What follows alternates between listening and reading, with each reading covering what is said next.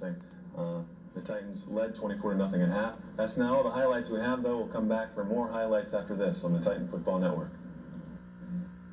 I pledge allegiance to the flag of the United States of America. We pledged our allegiance to it when we were young. The flag was still there. We studied its importance when we were in our teens. We saw the flag. We sing its praises at every sporting event. We display it when we celebrate.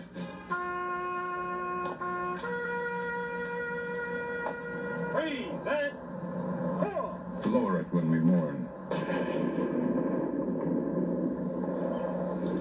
Our flag is presented on behalf of a grateful nation. And honor our heroes with it when they've fallen. The flag of the United States of America. It stands for what we are and what we believe in. How we treat it says a lot about us.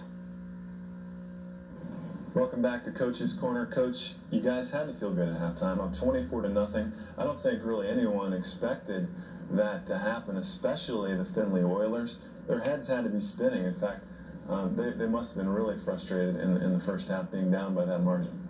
Well, I think they were shocked. I think, as I said earlier, that